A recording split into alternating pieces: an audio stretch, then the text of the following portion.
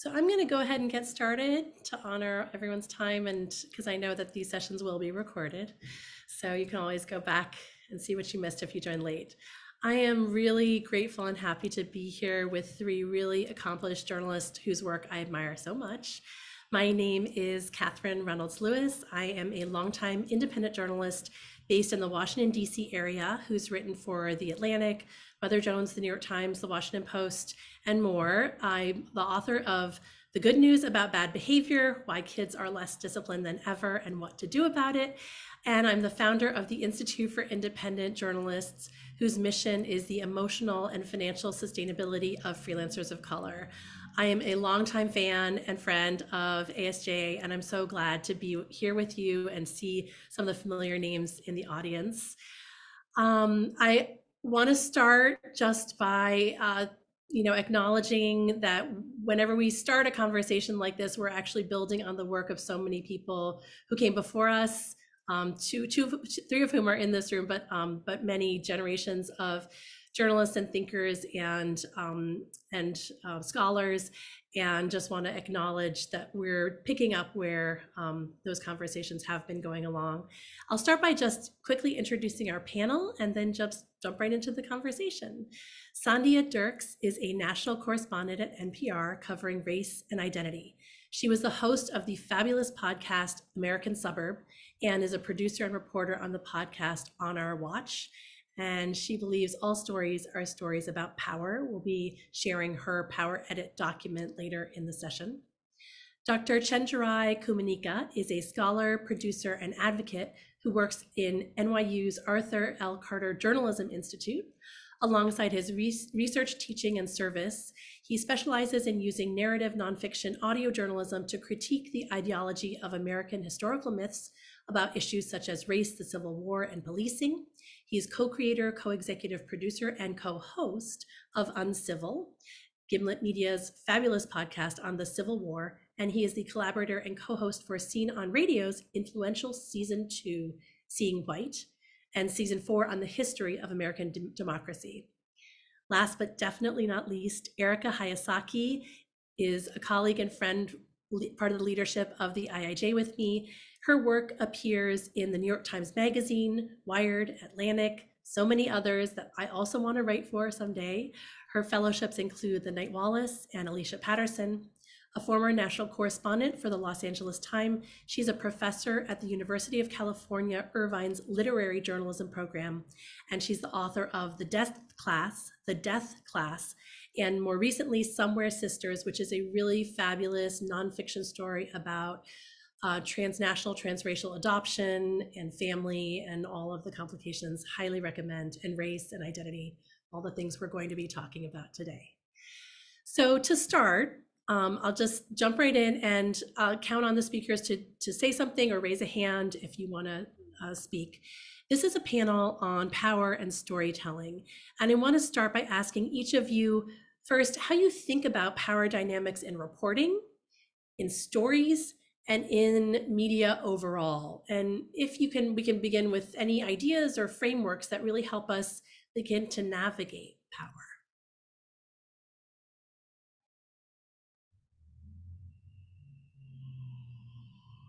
I'm not going first. Yeah, so I need to point to someone. The first lesson. If you're a man, don't go first. Listen.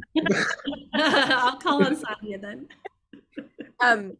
Well, one of the reasons I pointed at Chenjerai is because a lot of my thinking about power was shaped in conversation with him as we began to articulate how to think about power. And it is something that I've always thought about in terms of, look, the basic underlying tenet of journalism is you hold power to account, right? That's kind of what we do when we do investigative journalism. So any journalist is going to say, all right, we hold power to account. That's what we do. The other great kind of adage that I go back to again and again is comfort the afflicted and afflict the comfortable, which is the same kind of motivation behind it, right? So, that fundamentally we understand, all right, we are holding power to account. Unfortunately, in practice, that's often not how journalism works.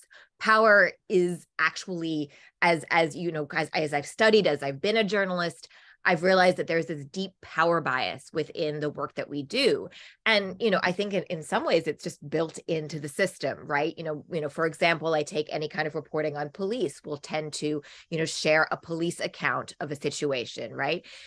As we learn and learn more about what police accounts are and how they have been manipulated to actually mask the truth, we've learned, oh, that actually isn't an authoritative account just because it's coming from an authority. So we need to question those in power who are often controlling narratives.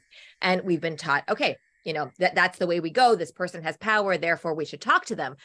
But I've begun to trouble those concepts with Chenjerai, with other people who are doing this work, to trouble the concept that those in power somehow deserve more voice in the story, and to actually kind of examine the way journalism has long given those in power more voice, to control the narrative, to be able to speak to the narrative.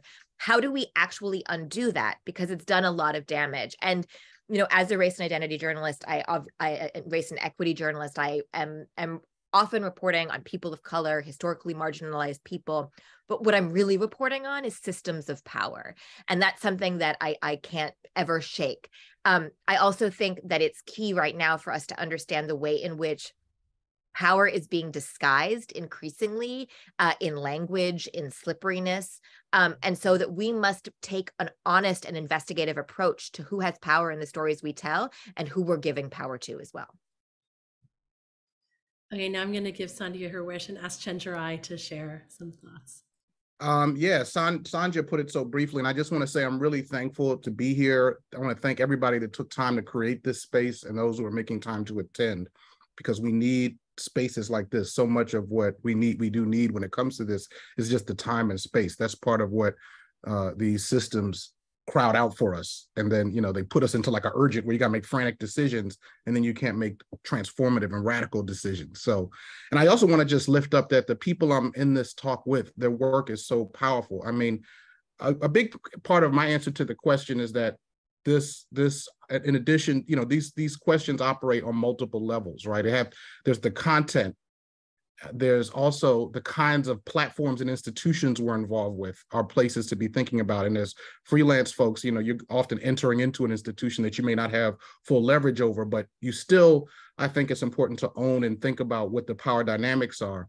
There's the process, which is different than the platforms, right? It's like, what are we making in addition to the story? Because we're making relationships. We're making, a process can leave a mark on you. A process also can choose to involve impacted people in certain ways or not, so the process is important.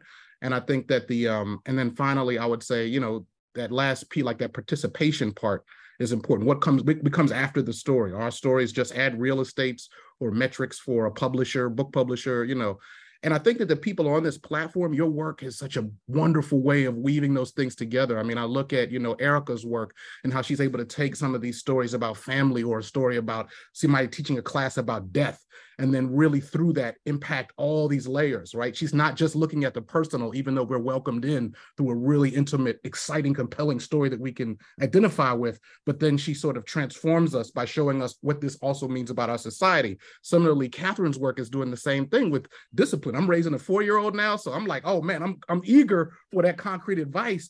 But in fact, right, the book is not actually even just about our kids. It's about what this world has taught us about how discipline works and what we get wrong. So I just think I think everybody if you're at this thing, hopefully you already know this work. And Sandhya, don't let me forget Sandhya's work before she met me. Come on, Sandhya's very generous. But American Suburb, man, come on. I'm a student still now of that storytelling, and of course on our watch. So I hope everybody attends to the great examples that are here of weaving those levels together. Oh, that's very kind. And a good lead in to ask Erica to share, like, in your work now, how are you thinking about navigating power, or, what are the dynamics as you go about your reporting?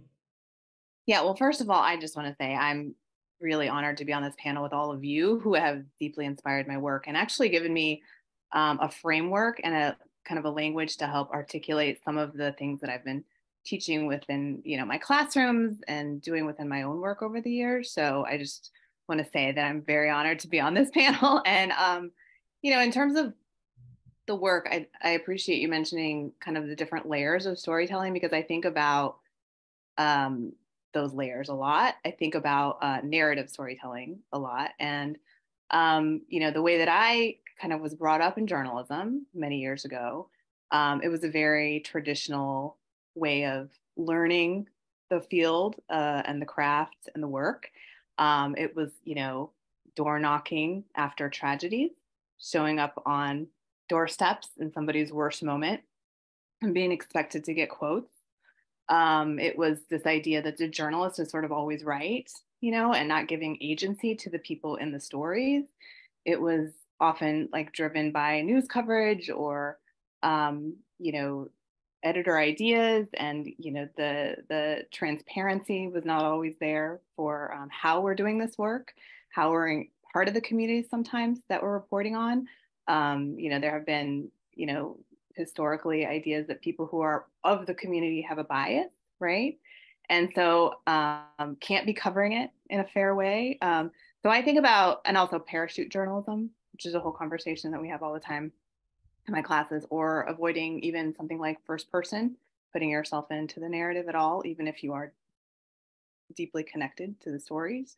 And also acknowledging like your own positionality when you're an outsider in going into a situation where you're not necessarily of the community. How do you tell those stories in a responsible, transparent way that's not, as Sandhya would say, has said in other panels, extractive?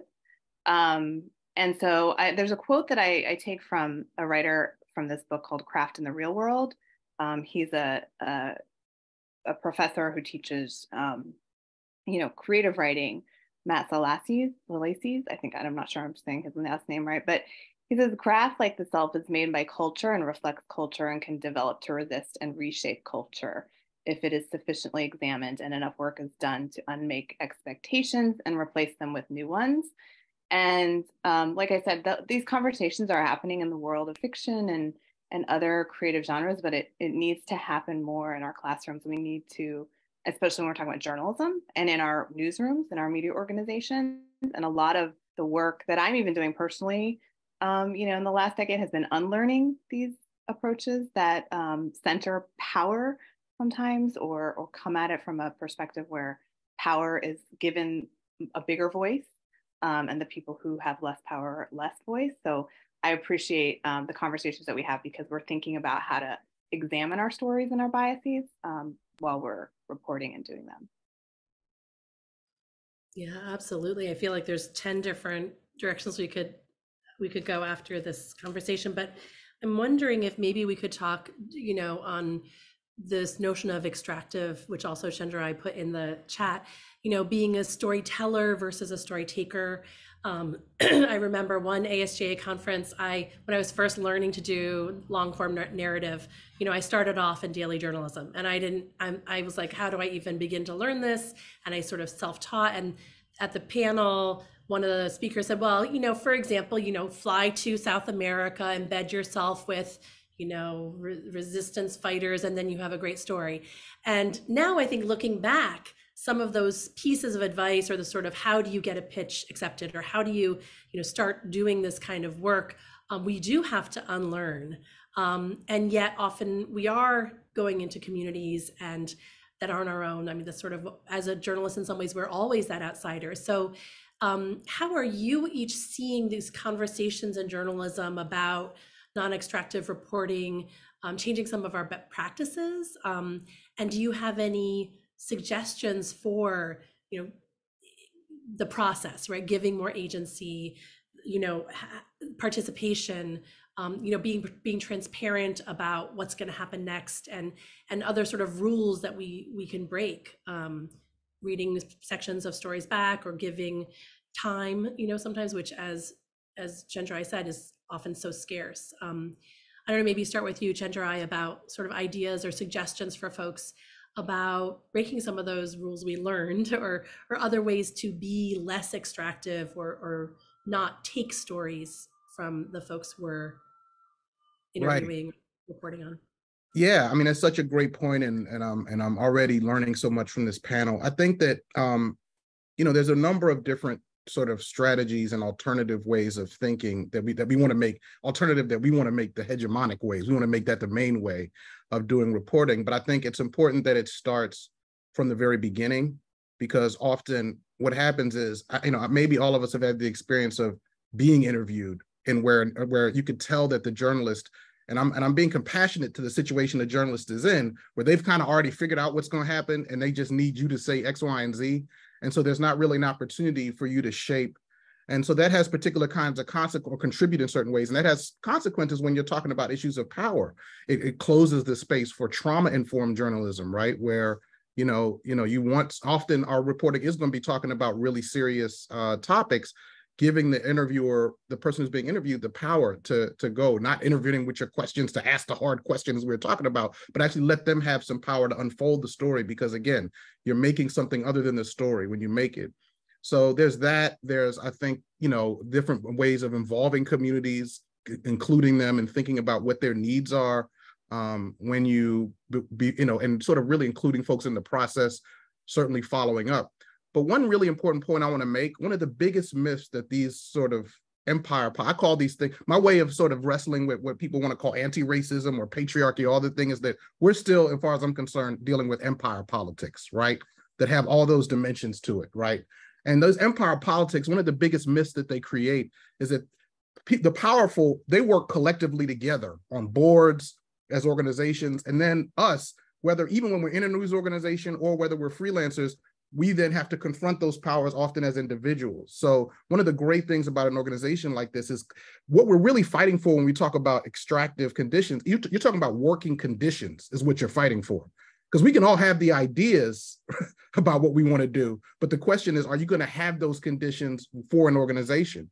And when I look at organizations where we've started out a conversation about a story or an interview process or an editing session with those questions that will make it non-extractive, those conversations that happen at any journalist institution I've been in, and I've been at many, which is encouraging, but that was the result of struggle that people fought for collectively to say, we have to change it, in which people who were in power didn't like it. And in which often, the last piece I'll make is that if you are someone who says, I think the way we're approaching this story is a little extractive, I think we're not attending to a particular dimension of power, whether it's gender, whether it's patriarchy, whether it's, a privilege, class, whatever. Oftentimes, the pushback will come to you in the form of what will be called professionalism. And that's what makes it so hard to fight back against, right? The people who are fighting back are like, oh, how dare you indicate that I'm not about that. What I'm trying to do is be professional, or the way that we're doing this is about being professional. So empire hides in professionalism. And the way that we can really best fight that is to collectively work for conditions with each other. And I just want to make that point that it's not just about our individual inclinations, but what kind of leverage we can exact over that process. I think that's absolutely right. Like one of the things that I have said is there's this thing in radio where a lot of people used to say, like, listening is an act of love, right? Like that, like this is a big public radio trope. Like when you listen to someone, it's an act of love. And like my big thing was actually no, listening as a journalist is an act of power, right? Because you're taking somebody's story. There's kind of no way to make what we do not extractive. We are extracting someone's story. We are putting it in a framework that is different than the full lived experience of their complex, nuanced life, because we're using it for something else. So like, that's icky. It's always going to be icky. Let's just start with that and accept that and acknowledge that. And then we're going to find ways to acknowledge and work against that, right? Because storytelling is also important. And I think, there's a difference between interviewing a powerful politician when you want to like grill them and hold them accountable. There's a difference between, interviewing somebody in a position of power, in a system of power, and interviewing somebody who has no power. So I think the first thing that we need to acknowledge is what the power dynamics are. And that includes our own power dynamics. And for freelancing, that's going to be even more complex, right? Because you're understanding what your power is, trying to pitch a story to an organization that you need to accept the story. So you need to play by their rules, but also you want to do the right thing. Like there are so many layers to this, and to keep it all straight is a lot. But when we're in a room interviewing someone, right, and asking for them to tell us the precious details of their lives so we can use those in a narrative, we have the power. And that never needs to be that has to be always top of one's mind. And so one of the ways I think that we work towards less extractive journalism is being just really conscious about the fact that we are extracting. And part of that is, as Chandra was talking about trauma-informed reporting, DART Center has great resources on this. For those that haven't kind of looked at those, I highly suggest. They're free, they're out there. They can help you deal with people who are in trauma, but people don't even have to be in trauma to be in trauma. You don't have to be interviewing somebody about a lost loved one, an illness, for them to be feeling that trauma of systemic oppression. So I think like every interview we do with someone who doesn't have the systemic power of being in a position of power, we should be bringing trauma-informed reporting to bear for that precise reason, because trauma is impacting people. Capitalism, patriarchy, white supremacy, those are impacting people. And those are all traumatic systems that we all live and exist within.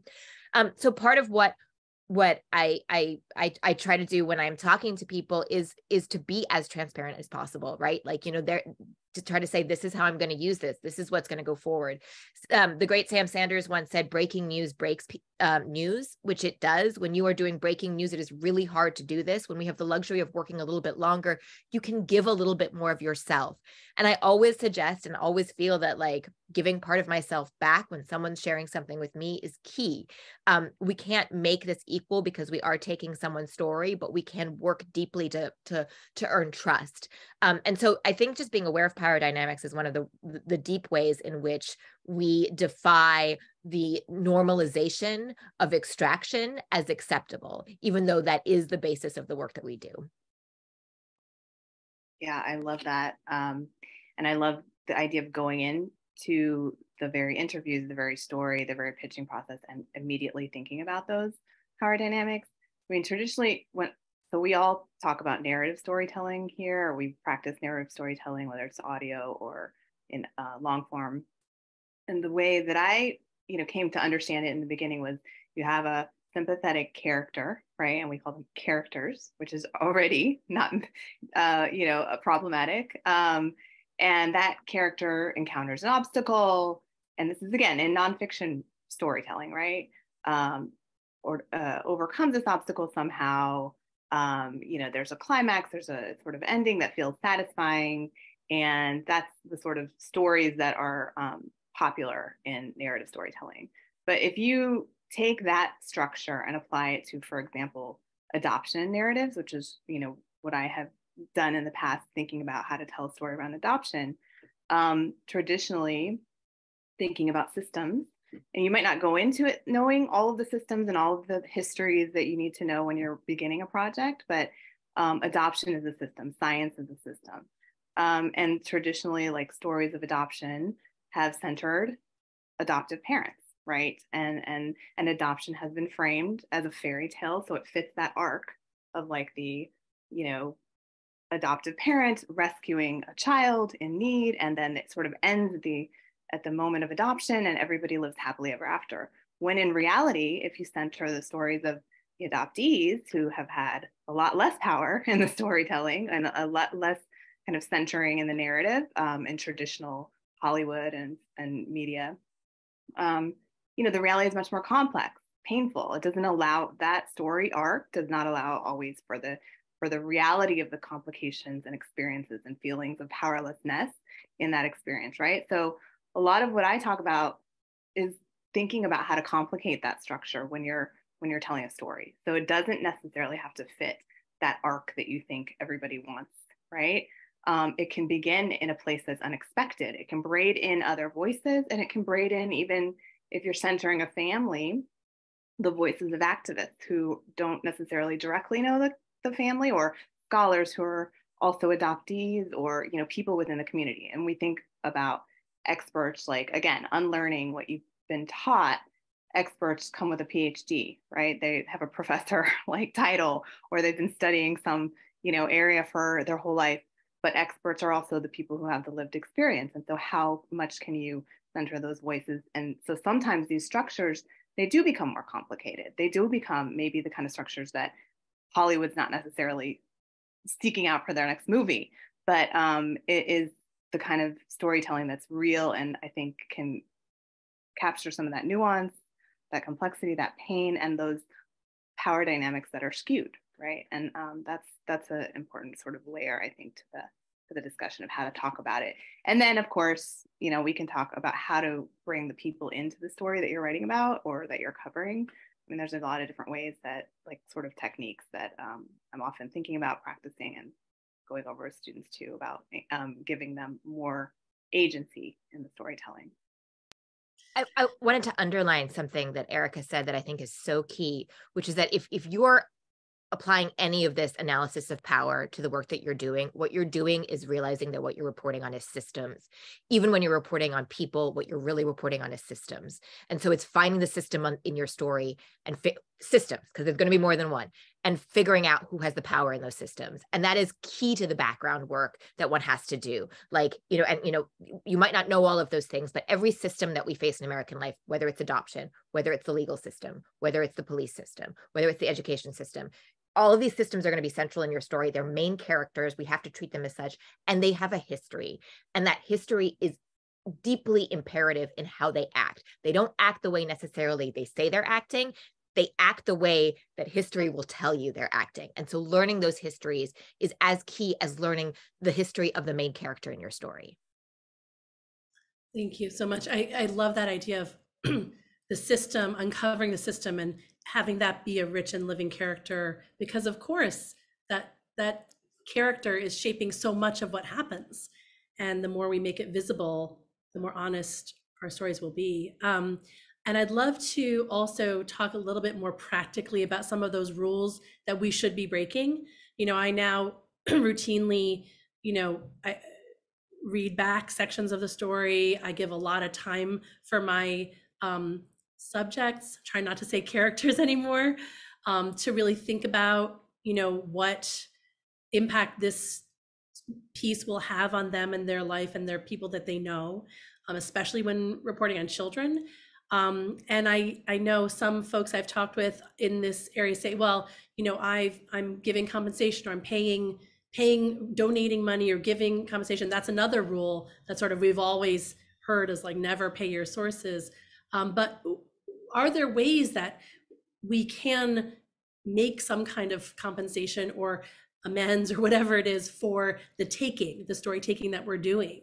I'd love to hear your thoughts on some of the rules we should start thinking about breaking and how to do that thoughtfully.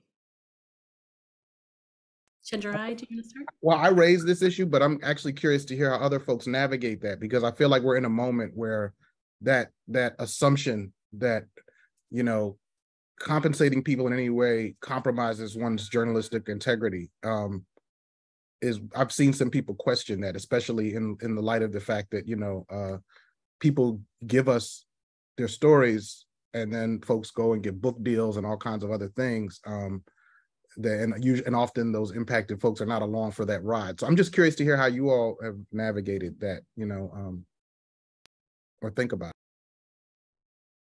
I'm happy to jump in with something a colleague shared with me in the context of reporting in Indigenous communities, where it is part of their culture that you bring gifts, right? And sometimes that is a gift card, and it's, you know, and to sit down with someone and, you know, hear their story, you would not be welcome into that home without coming with some kind of gift.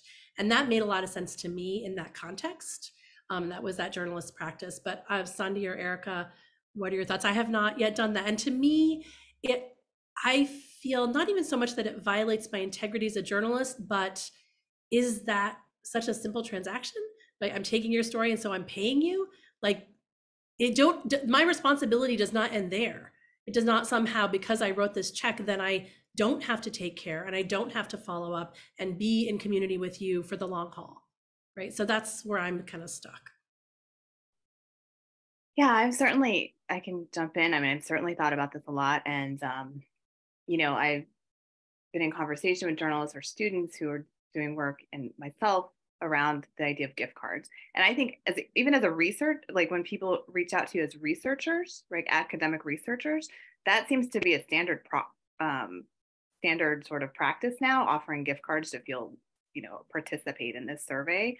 And I think, I just think that's an interesting conversation. Also, there's one of my colleagues talked about a journalist who did a sort of story which did involve parachuting into a community, and it was a deeply reported story, but also gave a byline to somebody in the story that was also part of the story, which is really interesting.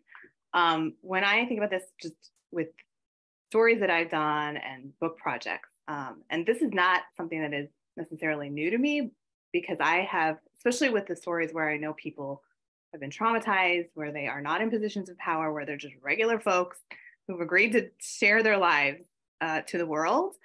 I have routinely, and this goes back many years, read back their work to them, sat down, cried through it with them. That is like, it's not actually such a foreign concept to me, because it sort of came naturally, but I certainly know journalists who've said, don't ever do that, you never share your work, that was a practice that I did with my last book.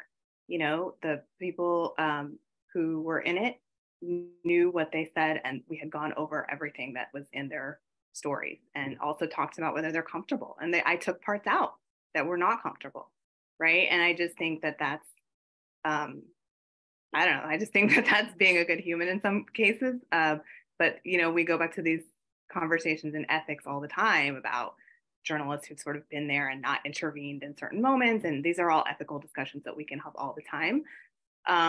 Another thing that I did in reporting about, again, a community where I have overlapping experiences with the people that I wrote about, but I am not an adoptee. So again, acknowledging your positionality, which is sort of the term that comes out of like social sciences, but whether that's acknowledging a statement in the beginning of not being an adoptee, but here's where I'm coming from, here's what my potential biases might be, here's how I did this project, being transparent, or just writing that out for yourself. I had a panel of readers who were, like 6 or 7 people, all writers or, journalists of some kind, or academics, mostly adoptees, transnational adoptees, who read over early versions of the manuscript and like gave real, honest, brutal feedback, which I found to be incredibly helpful. I guess in the fiction world, you might call it like a sensitivity read, but this was more like a discussion-based sort of workshop where we had, conversations about, when are you centering whiteness, right? And that is a real conversation, because the story skipped around to different perspectives, and then the historical take, which I think about a lot. And then, of course, after the fact, also having people who are of the community, adoptees, in my case from Vietnam, same age group, who are sort of these independent readers who can come in and really give me this honest feedback, who are paid, right? And that's a challenge, because then you have to find the way to pay that through grants or however that might be. But I think those are just a couple of things. I mean, there's a lot of other sort of craft techniques that we can continue to talk about and that we do, and how to compensate, how to make people in the story feel like they're a part of it and not being just their story taken from them.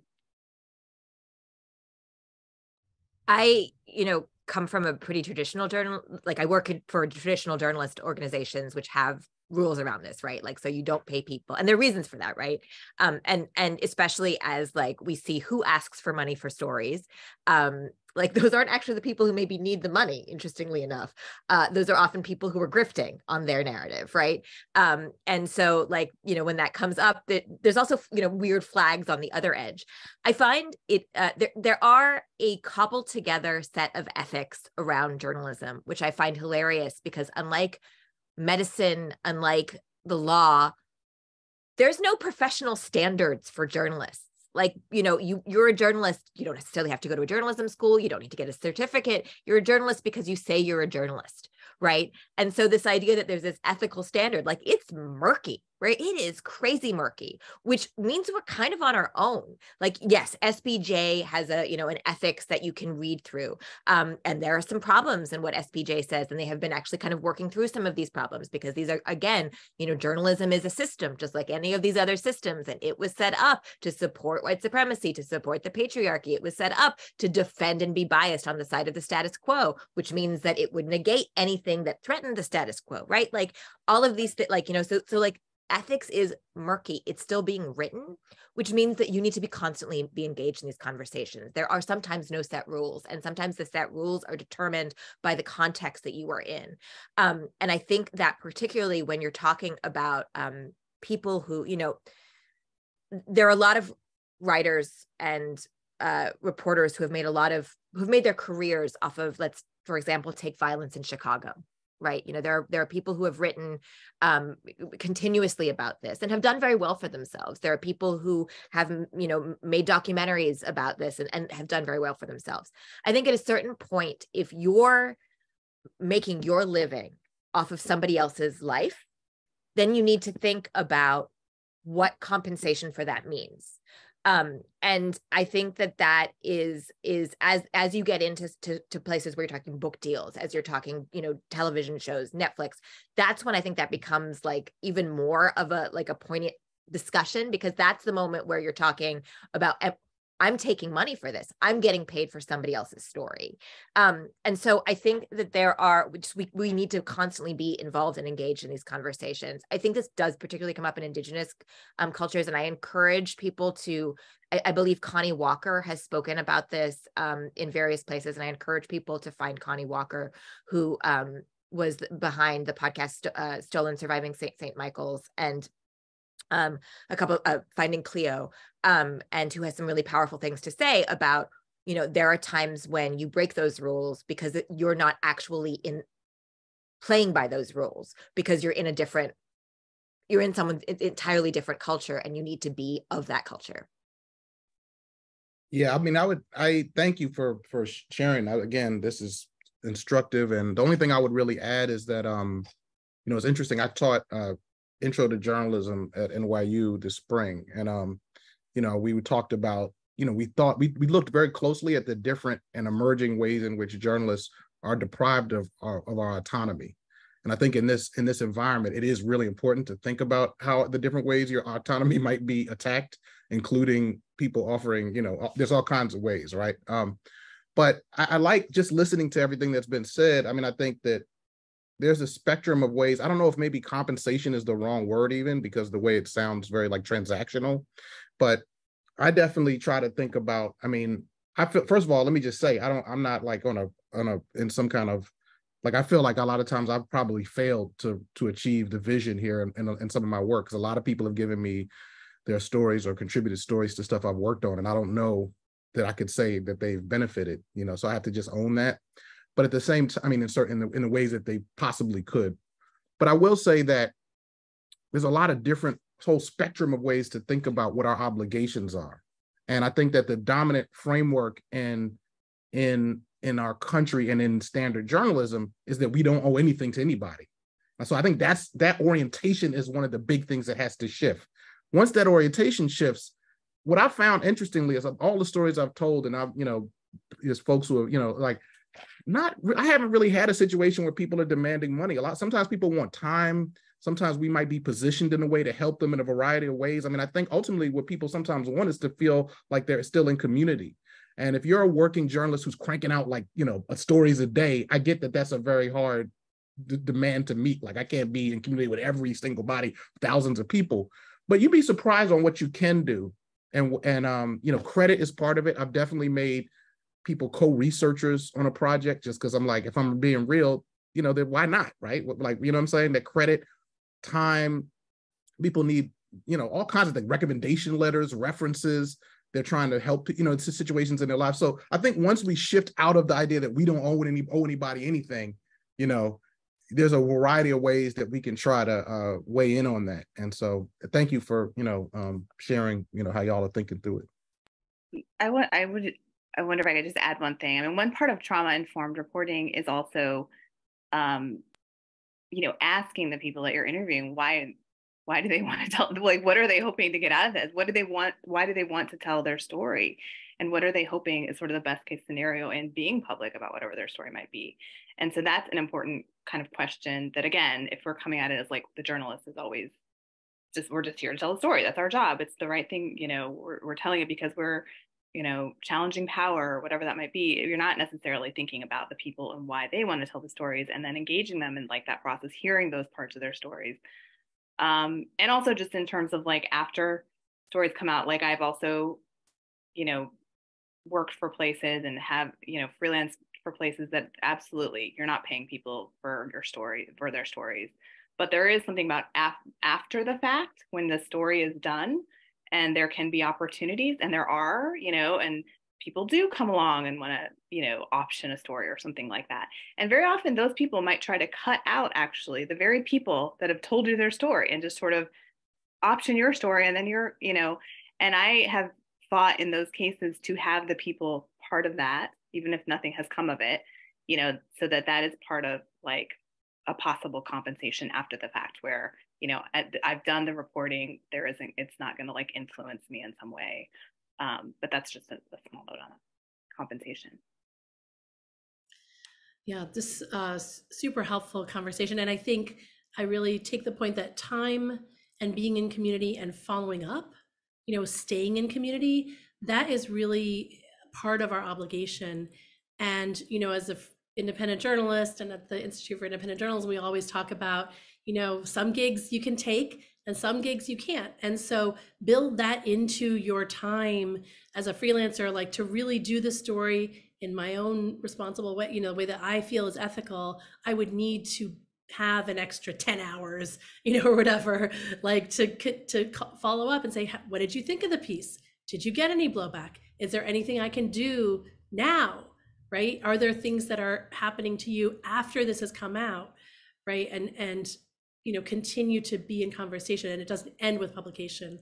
I want to make sure we talk about Sandhya's Google Doc, which is so helpful, but I also want to encourage folks, there's some good comments in the chat. Can you also put any questions in the Q&A, and I will take them in a couple minutes.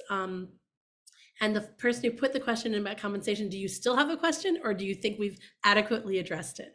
So Sandhya, can you talk us through sort of your power edit document, and what are some of the questions we should be thinking of, or the ways we should go into sort of the pre-reporting or framing the story that help us to be more conscious of all of the things that we've all been talking about?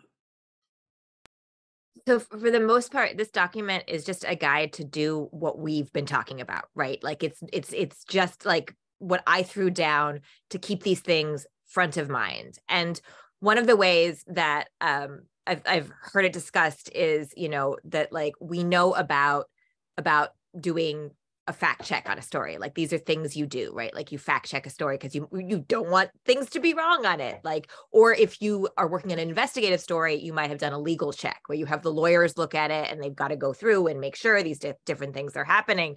And those are really important because they're important to be for accuracy. They're important to make sure that you're saying things right.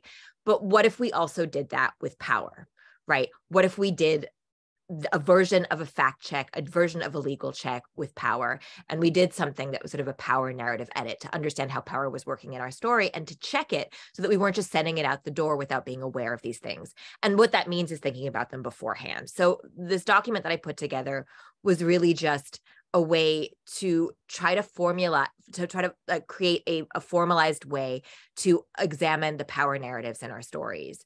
And it's just a series of questions. That's all it is. A series of questions you should ask before you start, a series of questions you should ask while you are doing the story, and a series of questions you should ask at the end. And these are stories you should ask as an editor.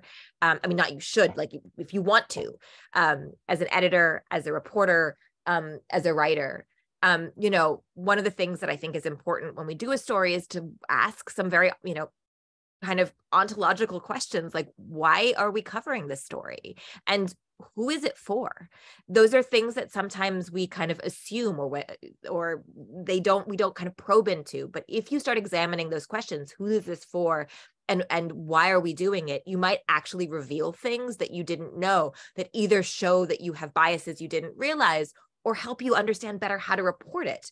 I think that oftentimes, that's, because you guys are going to be working for different kind of organizations have presumed readership, right? So that's going to color how that story comes out, right? And how it's framed even before you've done a piece of reporting. I think that, hold on, I'm trying to kind of basically go through this. I think that, as I said before, Finding the systems in your story is absolutely key. To understand the systems that you're reporting on is basically something that I think is essential for us to do. We know who our characters are. We must also know who our systems are. And, I think that oftentimes this is something Chandra has talked about a lot, but oftentimes, we keep stories either in the realm of the individual, right? This is a story about something that happened to one person, or we talk about stories in the realm of the cultural. This is a story about, something that happened to this one person, and here's the culture they live in.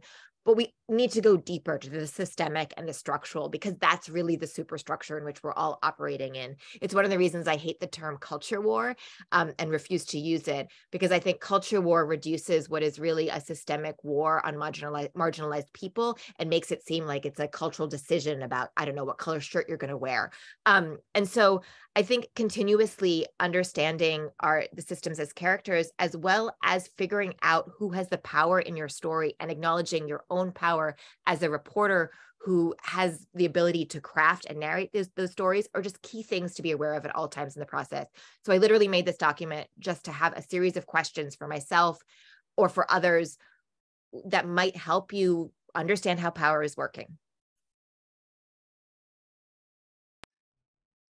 Yeah, absolutely. And then it reminds me of when I first started reminding myself to ask for pronouns when I was interviewing folks. I just had a Post-it on my desktop, because I'm like, I will forget. This is a new practice. I'm doing something different now. I don't know if interesting point, Chandra, I put in the chat about the presumed audience is often used as a weapon against radical storytelling, because that presumed audience is often, right, white, middle class, people like our editors, right, most of our editors. And it's so interesting when you think about reframing a nut graph, who is the audience, thinking about who is the audience. That's super helpful to me. Erica, I want to ask you, I know that this idea of breaking the narrative sort of assumptions about the arc of the story and who's centered, and how you brought that to bear in structuring your book with regard to, centering different voices, and what were some of the ramifications in real life when you go against people's expectations and folks who are used to being centered see the story being told from a different perspective? Yeah, well, first of all, I want to say Sandhya's document was incredibly helpful, because I had already drafted and gone through drafts of this book when I came across your document somehow. I don't even know where. It was shared somewhere. And again, it gave me a framework to sort of, again, go through and edit and check myself and check off these questions. Because I have, I've thought about storytelling in character dimension, social dimension, and like human condition dimension. Like that is how I've sort of traditionally taught my students, of these three dimensions that go into like a long form. But the social dimension part of it is deeper. It is about the systems, I think. Like the social dimension is the questions of why are we telling the story now? What is the impact on society? All of that. What are the social issues? And that question around systems was so important, because when I started to think about that research that I had already gone into the whole book about that goes into history, understanding where we are now in the framework of history and the context and all of that, right? And why people have certain ideas, for example, around adoption and narratives embedded in their minds. And when you break that structure, so the story of the book, there are chapters where history is a character, right? And there's sections where the talk around the discussion from adoptees who are also working in spaces of activism or citizenship, for example, those are character chapters. That did not please the adoptive mother in my book. That idea of again, because adoption is so embedded in the culture as this sort of fairy tale narrative, which is again also wrapped up in like today's discussion around like abortion, right? Adoption has been framed as a way of like as a kind of solution to the end of abortion, right? And you saw all these people on like Twitter saying, "I'll adopt your baby," right? And it just becomes like these, again, erasing the realities of people who are adopted.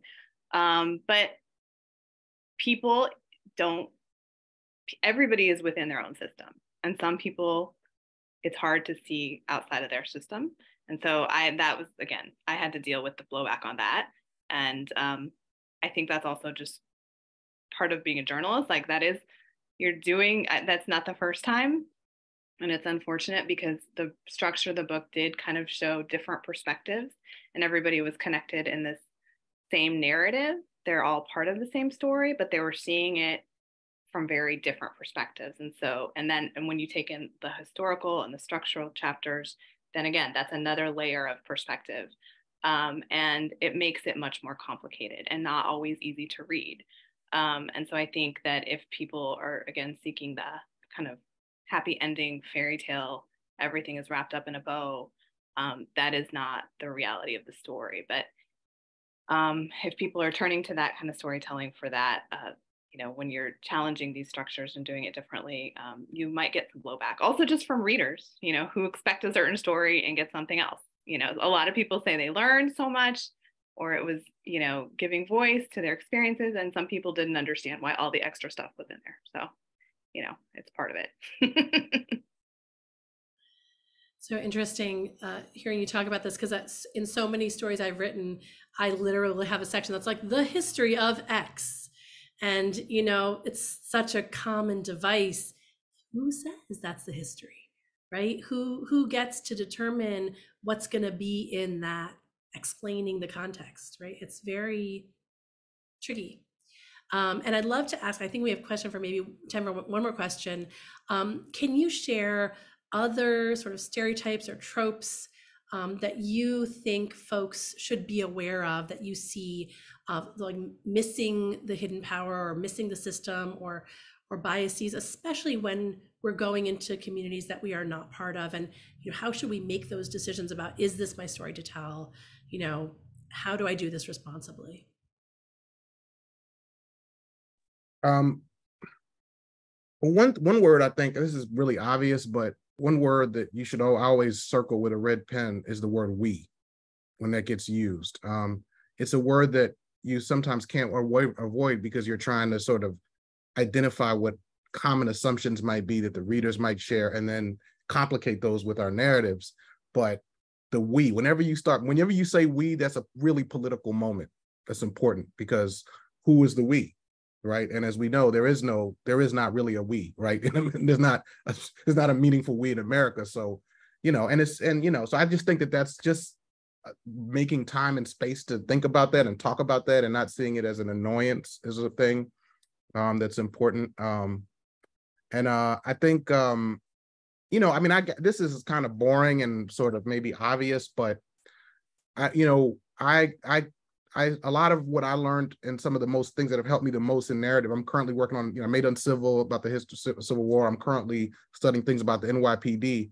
A lot of the critical frameworks that inform my journalism, when I confronted newsrooms, they were like, oh, those are big ideas, right? And it kind of speaks to the point that Sonia was making about understanding systems, right?